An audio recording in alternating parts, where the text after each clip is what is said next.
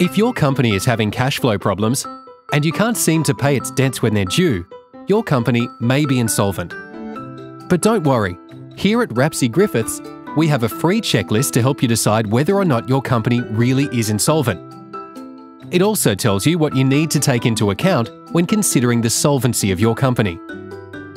What you do need to worry about is if your company is still incurring debt while it's insolvent, because that's known as insolvent trading, and it's against the law. As the director of a company, you're bound by certain laws that prevent insolvent trading.